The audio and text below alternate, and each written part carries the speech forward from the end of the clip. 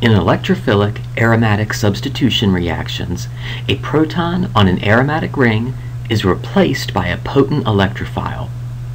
In all EAS reactions, the aromatic ring acts as a nucleophile. In EAS sulfonation, a sulfonic acid group is installed on the ring. This reaction requires sulfur trioxide and sulfuric acid, and this reagent combination is sometimes referred to as fuming sulfuric acid. The reaction begins with the protonation of sulfur trioxide by sulfuric acid. This generates a potent electrophile for the EAS reaction.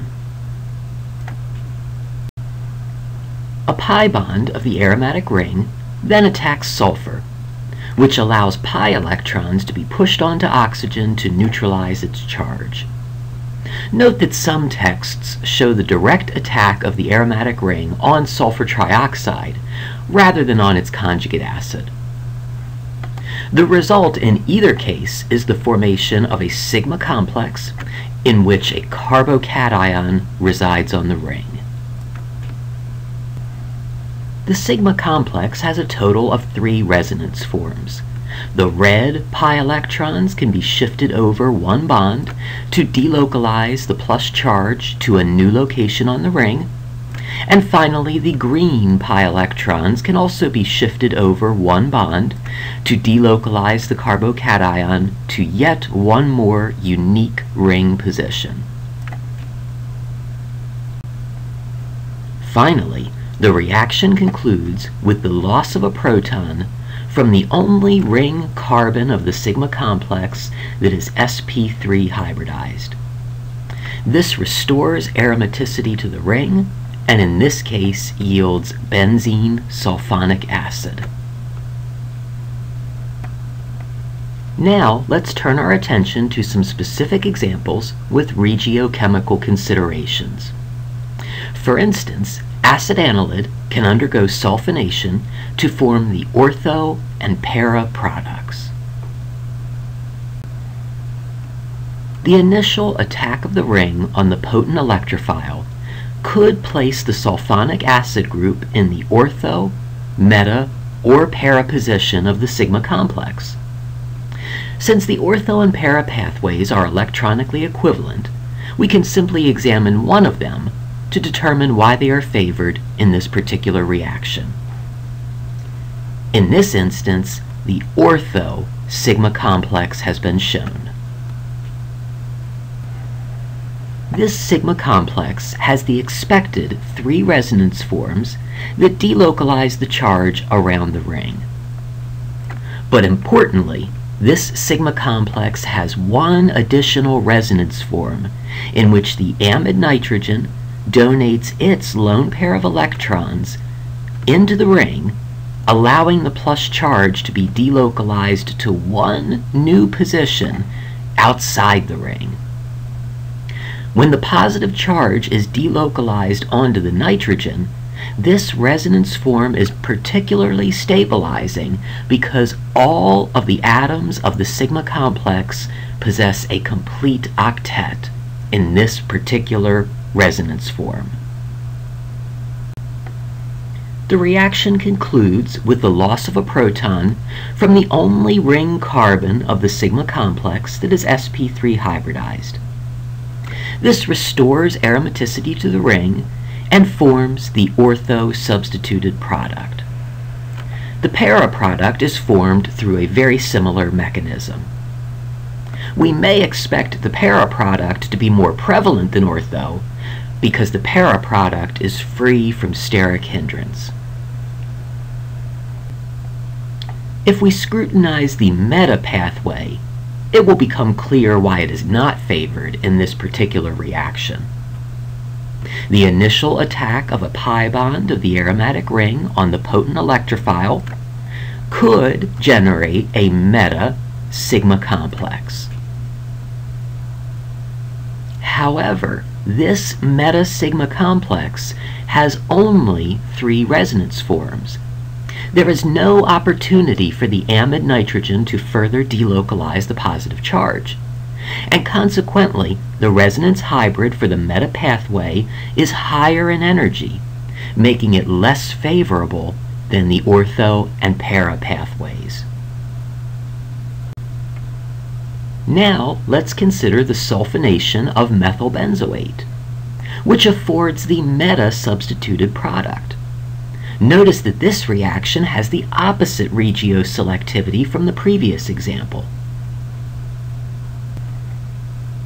The initial attack of the ring on the potent electrophile could place the sulfonic acid group in the ortho, meta, or para position. The meta sigma complex is shown here. This sigma complex has 3 resonance forms. Notice that none of them place the positive charge at a location that is adjacent to the ester bonded to the ring. This will be important later when we compare this pathway to the ortho and para pathways. Again, the reaction concludes with the loss of a proton from the only ring carbon of the sigma complex that is sp3 hybridized. This restores aromaticity to the ring, and in this case yields the meta product. If we consider the ortho or the para pathway, we'll be able to see why those products do not predominate in this particular reaction. Shown here, the initial attack of the ring on the potent electrophile could form an ortho-substituted sigma complex. And this sigma complex also has 3 resonance forms that delocalize the charge around the ring. However, notice that one of them places the carbocation directly adjacent to the carbonyl carbon of the ester substituent. Furthermore, this carbonyl carbon is partially positive, and therefore there is a repulsion between these 2 adjacent centers having similar polarities. As a result, the ortho and the electronically equivalent para pathway is not favored. It's also important to note that sulfonation is the only EAS reaction that is readily reversed.